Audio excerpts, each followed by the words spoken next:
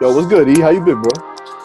Oh, it's been a very, very good weekend, as you know. Yeah, I gotta hear about it, bro. It's Friday, January 28th. We back. Missed a few days in the early week. Had a few things we all had to handle. But we back now. Radical Souls Podcast, episode, what are we up to now? 4? Yep, season 2. Word. Ethan, for the people that don't know, I'm Daniel, you're Ethan. Give him the scoop on the other channel. We got the sneakers coming up. We're going to do some reviews, me and Dan. Yeah, we're going to say how horrible these Red Thunder 4s are, but that's just a sneak peek. And we got SneakerCon. I'm just waiting for the video upload soon. And we got a lot more to come. Yeah, so that link will be in the description if you want to take a look at the sneaker stuff. Again, that's going to be mainly like sneakers. This channel will be sports, and whenever we get one of those like opening topic discussions, we'll have our own episode on that. We just haven't been too much on that because sports have been absolutely nuts. So basketball and football. Exactly, that's exactly where I was about to go to. We got to talk this upcoming week of football. We got the NFC Championship, the AFC Championship. We got to talk a little bit what happened last weekend and the NBA. I mean, I'm wearing my RJ Barrett jersey. Shout out to D on this one. Gonna have to dive into that. There's so many rumors. So with that being said, E, let's get it. Let's get it.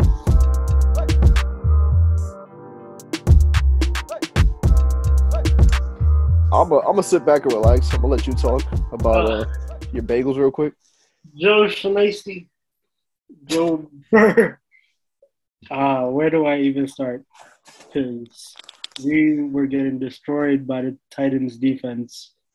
Yet Joe Burrow still managed to pull away a W. I'm gonna give Joe Burrow his credit, but I will also say that Ryan Tannehill threw that game away. Literally threw the game away. I think 3 interceptions that game. And that very pivotal one to go into field goal rate. I'm watching and I'm like, oh, okay, we're gonna go into overtime. We might get this Jamar Chase anytime touchdown, but I mean our picks last week were so bad that touchdown wouldn't even have mattered. But I mean, great. It was a crazy weekend. I mean, if I was the Titans, I would just run with the best running back in the league, but that's just me. You know, I'm just a Bengals fan. What can I say? Yo, Derrick Henry's all. I mean, granted, we don't know if there was a snap count thing where they're looking long term. We don't know if. All I know is I'm gonna put the ball around Tannehill's head, like you just said. Like I'm good on that front. I think I'll pass on there. But Joe Burrow, he took a beating. The most sacks in the playoffs, 9 sacks, and we still managed to win. Shout out Jamar Chase because one-on-one, no one was stopping him. No one was stopping him. It's going to be an interesting matchup against the Chiefs, who played in probably the most historic playoff game that I can remember to date against the Bills. That might have been game of the century. I don't think I've ever seen a more exciting playoff game than that. The Rams and Chiefs going to be probably, in my opinion, Super Bowl. I know I'm a Bengals fan. That might be the Super Bowl. You're my witness. We had the fantasy draft, and Kenny asked, who do you guys have as your Super Bowl picks? And who did I say? Rams, Chiefs. And that was before the Odell trade. This was literally before the season started, like a week before the season started, I said this. Yep. Way before. That game was wild, bro. Like, it was. You don't leave time for Mahomes. You don't. And that right there shows it all. 13 seconds left, and they still managed to tie it. Bro, 13 seconds. And what's crazy is I saw the Bills players celebrating the fans. I'm like, yo, do they not realize there's 13 seconds left and they got 3 timeouts still? What's going on here? They did. They clearly forgot he's a $500 million 10-year man. I mean, one of the best QBs in the game, and they showed it. That had to be the worst defensive sequence I've ever seen in my life, though. I mean, granted, we're only 23 years old, so how much lifetime have we had? But that was crazy. Like you said, one of the most exciting games we ever watched. Granted, I mean, the Bills, I was just watching that like, yo, you're telling me you're going to give Tyreek Hill and Travis Kelce all the space in the world to do whatever you want. But, hey, I'm a Jets fan. I don't really care. Thank God the Bills aren't in the championship game. It's still F Buffalo. Yeah. So Chiefs Bengals, like you said, you do not have the confidence in the Bengals of winning. I mean, obviously the fan in you is like, let's go Bengals, but Yeah, the logical side of you is kind of like, all right, I know we maybe shouldn't even be here because Ryan Tannehill threw the game away. So the Chiefs are the Chiefs. I have to respect who they are, and they're just overall team of the offense perfect. The defense is a little shaky, but that offense, no matter what happens, Patrick Mahomes will make it work. also, so he's playoff ready now, Ethan? He threw 5 tugs his first week, so I think he had a warm up, and then he threw a 13 game tire, and then threw a tug to Kelsey. So yeah, he's playoff ready. I hope. Then we had the Packers and 49ers. Oh my God. A blocked field goal, a blocked punt, game winner on a field goal. The last dance did not work out for Aaron Rodgers and Devontae Adams. Bigger news, I think, of the week was the Broncos signed the offensive coordinator. I forgot his exact name. I forgot to pronounce it, but they signed the offensive coordinator to the Broncos. Do you think Aaron Rodgers is going to lead the Packers? Yes, 100%. He didn't want to begin the season with them, and now that they didn't win the chip, he's out of there. What do you do with Devontae Adams? Do you trade him? Do you try to sign him and then trade him? Do you what do we do here? I mean, the 1 week where Rodgers was out and Jordan Love was in, they looked horrible together. Like they looked like they were not in sync at all. I would trade him. I mean, you still have Aaron Jones, but that's the only 2 players. So do you franchise tag him and then try to trade him this year? Yeah. Because he's going to be a free agent. So 100%. Definitely do that. Word. 49ers going to be playing the Rams, who took down the Patriots, and that game was not Patriots. Whoa, wow, Tom Brady. Yo, every time I think of Tom Brady, I think of Patriots automatically. The Buccaneers, and that game was insane too. They leave Cooper Kupp wide the hell open and say, "Here, take the game, please. Just let him throw it." Matthew Stafford shows off his cannon of an arm, and Cooper Kupp is wide the hell open downfield. Out of all players, Cooper Kupp, the guy with the most receiving yards this year, you want to leave open. I don't see how the 49ers stop the Rams, honestly. Like, you can try to stop Cooper Kupp, but then you're going to give Odell a chance to be one-on-one, something he hasn't seen since his rookie year before he makes the one-handed grab. Like, there was one thing about the Packers, like, the offensive line was so bad that it was easy for the 49ers to get sacks, but the Rams' offensive line? Yeah, their tackles are very good. The guards are a little questionable, but if Matthew Stafford sees pressure coming up front, I'm assuming he's going to be able to get out the pocket a lot better. So, Exactly. So, is it safe to say Chiefs-Rams Super Bowl, right? It's safe to say. I hate to say it. Safe to say. I don't know. I'm sold on the Chiefs. Sorry, Ethan. I'm not sold on the Rams. You know I love the Rams. You know I love the players on the Rams. I don't know. There's something that kind of scares me about the Rams, though. It might be that McVay 0-6 against the 49ers, but at some point you got to exercise your demon. I mean, does it happen? I agree with you, but the opposite. There's something about the 49ers that they always manage to win. I don't know how. Oh, no, let's just keep the ball out of Jimmy G's hands. I mean, anybody going to tell you that one. You're the one that says it every week. You give the ball to Mitchell and you give it to Debo to run it, and you're good. That's the game plan at this point. But because the Rams, I feel like, are a team that could combat that a lot better, where it's like, yo, we're going to make Jimmy G throw. We know you can run. We're going to stop the run. Go ahead and throw all you want. I mean, you stopped Rodgers. Like, what more of a better QB to stop than Rodgers right before playing the Rams? So it's like, I don't know. It's hard. Because you're right. Von Miller, Aaron Donald coming at you. Where do you go after that? I don't know. I honestly, like we already said, the Rams, but the 49ers always make something happen. They always keep it a close game.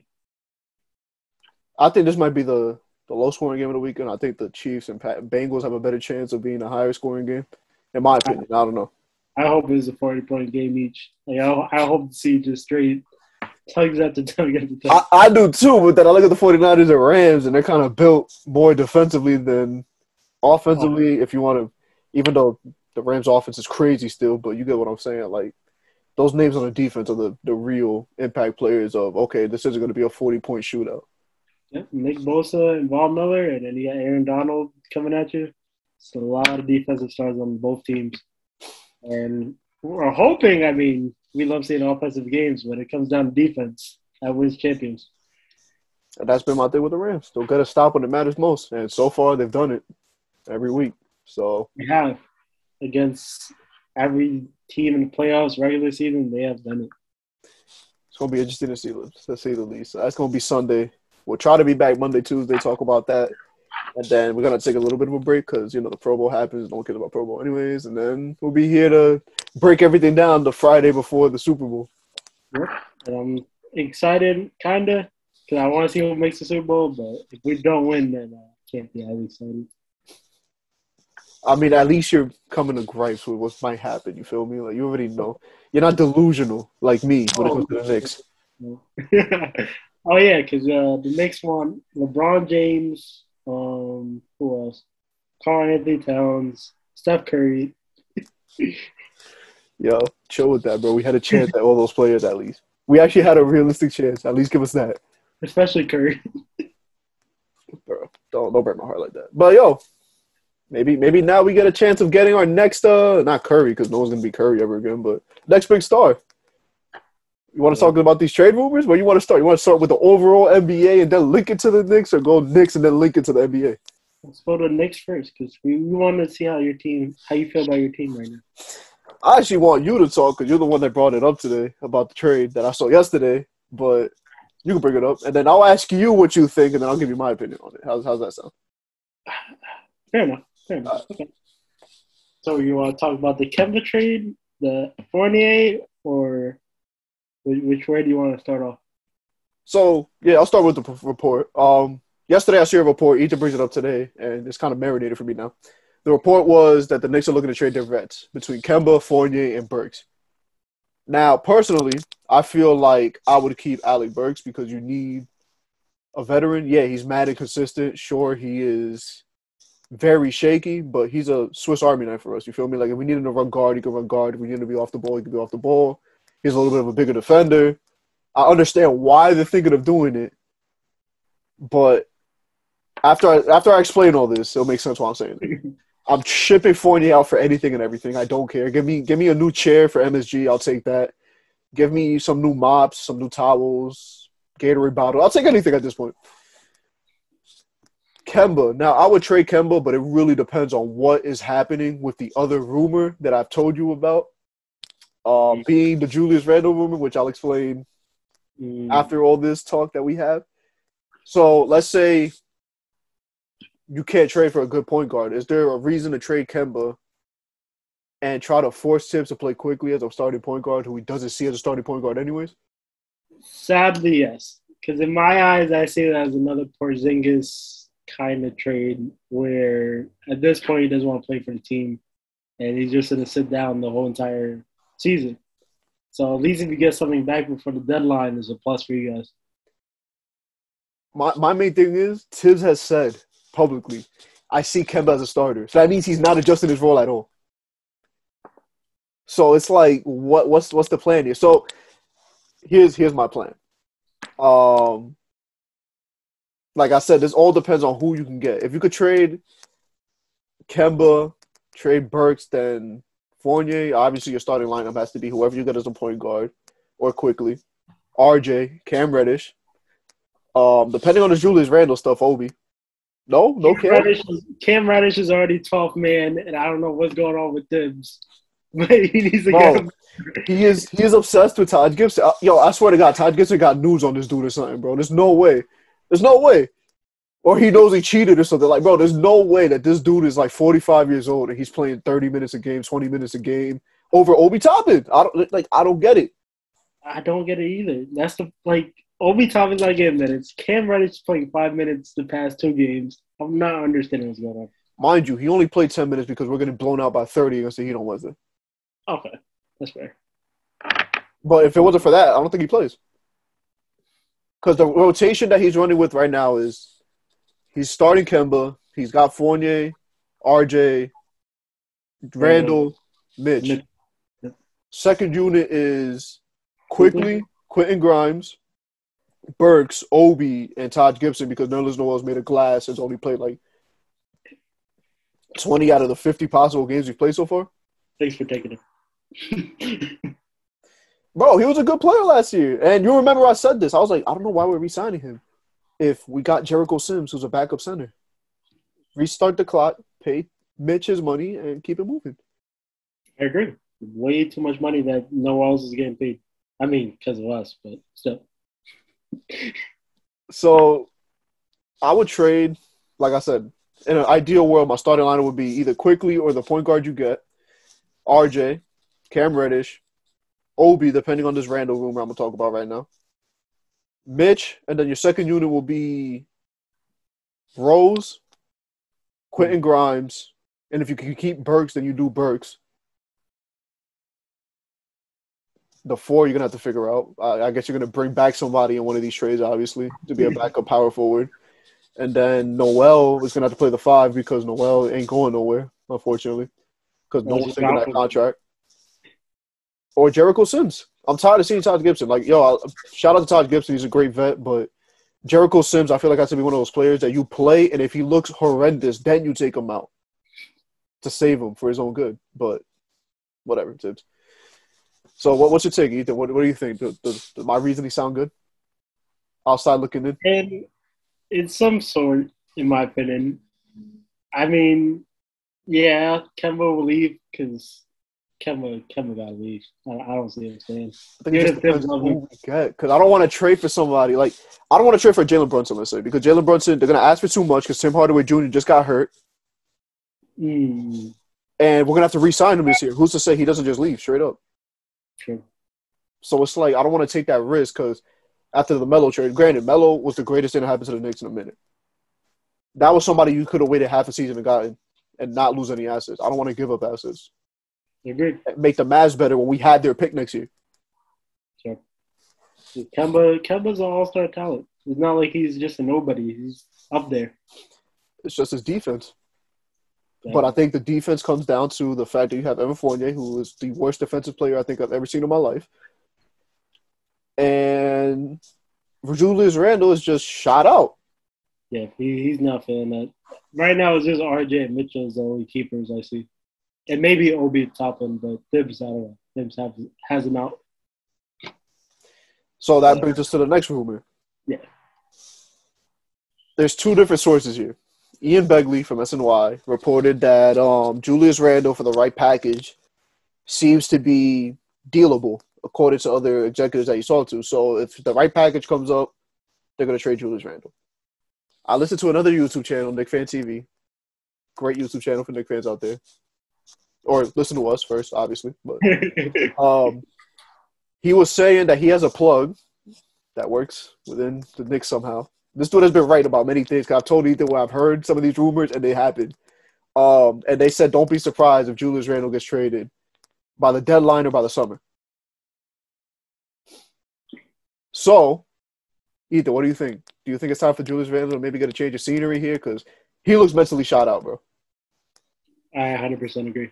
I think they put too much weight on his shoulders ever since last season. 4th seed, King of New York. They put so much on him that I think mentally he is shot out. So that brings me to this next rumor. Mr. Ben Simmons has been a topic of many talks. The Kings wanted Ben Simmons, and the report is the Kings and Ben Simmons pursue. Sacramento has turned elsewhere in trade talks after it was previously eager to land the 76ers guard. Get Julius Randle to the Sacramento Kings as fast as you can for De'Aaron Fox. If we could pull that off, that's why I wouldn't keep Kemba. Is De'Aaron Fox the answer? Maybe not. Can De'Aaron Fox help the logjam that we have in a lot of these different spots and help us because we need a point guard? Absolutely. 100%. That'll be the best point guard you had in years. Don't even get me started on that list of point guards. Ethan, you made a face. What's the concern with De'Aaron Fox right now? It's not Fox. It's the Kings organization. I feel like they would be more in tune to trade Buddy or Halbert. Halberton? I can never pronounce Halliburton. it. Halbert. I think they're more in tune to try to trade them before Fox. But depending where you're able to trade them, then maybe. So let's say we can give him Julius Randle. Because the thing is, I'm thinking about their logjam. They got De'Aaron Fox, Tyrese Halliburton, and Davion Mitchell that all play the 1 and 2. Yep. So And if you give him Mitchell's a not power, bad. yeah. So if you give him a power forward, I'm thinking in that sense you got a playmaking power forward. He ain't Ben Simmons, but he could still play, make, score, and we saw what he was able to do last year. Yeah, because your big mans are Holmes and Whiteside. That's center. That's not even power forward. And you got nobody. They got Marvin Bagley too, but he be in and out of the lineup 24/7. So that's what I'm saying. Hopefully, like, and apparently in King's Twitter they would take Julius Randle. I'm like, but say less. So let's put this in motion. Let's say they do Julius Randle, let's say Fournier, for Fox and maybe even Bagley. And they'll probably even take like a pick. Would you do that in an ideal world? In a heartbeat. In a heartbeat, bro. It's like I said, we need a point guard. De'Aaron Fox might not be the greatest 3-point shooter, but who knows? Maybe that changes when he gets to the Kings. Maybe his motor changes. Maybe he's around RJ, Obi, Quickly, all these guys that work hard, and he thinks to himself, yo, let me keep working to get better. I mean, who said they want to go to Sacramento? So I can only imagine how he feels. Yeah, so it's like, yo, maybe he just needs a better situation. It helps Randall. He gets into a smaller market where he can kind of flourish there, and the pressure won't be so crazy like the New York jersey, being as heavy as it is, and maybe that works out. I agree. I 100% agree. And then you got the biggest rumor of all. Why are the Kings not doing this Ben Simmons trade? Because they believe that James Harden, which I called last year with you and Chris, I told y'all that big three is not going to last. James Harden might leave Brooklyn this summer. The 76ers thinking is we're going to keep Ben Simmons, sign and trade him for when we get James Harden. Do you think that's going to happen? No. I don't see it happening. I really don't see it happening. I don't see him just casually just leaving. Like, you saw how he was with the Rockets. Even when they were down bad, they only had Eric Gordon in him. He was still committed. So I don't see him just off season just automatically like, yeah, let me just go to 76ers. Daryl Morey, his OGM is there. You're right about that. I don't see it. I don't see him and Embiid working. I don't know. I think that works out fine because James Harden, I don't think has been a problem with the teams. I think it's the teams around him that's been the problem. Now you got KD who gets hurt again. Is he even going to be the same when he gets back? Because last year we saw KD coming in and out of lineups after an injury. The Kyrie situation, there's not going to be any resolve to it. It's either get vaccinated or you're going to have to sit out. And he's been very stern on, I'm not getting vaccinated. His decision, I don't care. Do what you want to do. And, maybe he thinks, yo, I'm not, like, what am I supposed to do here? Like, it's hard to say. I mean, I hope if they come to that, the Nets at least trade him for the deadline. Because to lose James Harden in the free season, I don't think he's going to trade him. I think they're going to try to hold out and hopefully try to keep him by winning a chip, and then we'll see what happens in the offseason. And we already talked about this. Part-time Kyrie in the playoffs, your majority is home games. I mean, they're in fourth place right now. They've been losing games. I guess the plan is get the fifth or sixth seed and start away. and even then, I mean, you can't go to Toronto. Well, the Toronto's been us. You can't go to certain places, even if, let's say, the Knicks make it. Still can't go to New York. It's going to be interesting, bro. We're going to have to just wait to see. We could leave it there because we can't deep dive into many things. There's been a lot of weird rumors out there. These are like the biggest rumors. That's been consistent. Yeah. These Simmons rumors have been ridiculous. Yeah, so these are like the things that are coming together that kind of piece together very well. So I thought, let's talk about that. Talk about football. We'll be back Monday. We'll see if some people get traded. We'll see what happens with our predictions in the NFL. And we might have to set up another parlay. Who knows? I don't know. Maybe another parlay, bro. You got one of them parlays, homie? Chase, listen. Anytime. Cooper Cup. Yo, buddy, we'll stay in touch, bro. Glad to see you. Let's go Knicks. They play Milwaukee at 10 tonight. You didn't say let's go Bengals, but it's cool. It's cool. I respect it when we win a Super Bowl. And look, in my defense, I like Joe Burrow. I like Jamar Chase. But I like Travis Kelce, Mahomes, Tyrann Mathieu, Tyreek Hill. It outweighs them a little bit more. You feel me? You can throw on your little Tyreek Hill shirt when they lose next week. Don't worry. It's cool. If he scored a touchdown, I'll still wear it. I don't care. Shit. That ain't my team. Look. Well, the Jets helmet ain't around here. But that's my team. Y'all know that. Don't try to play me like that. If Chris was here, we all know what he would say. If Chris was here, bro, I would have let those Buccaneer jokes fly a little bit more. But you're right. We'll say that for next week. Don't worry. Yes, exactly. Buddy, I'll see you then, bro. Peace. Peace.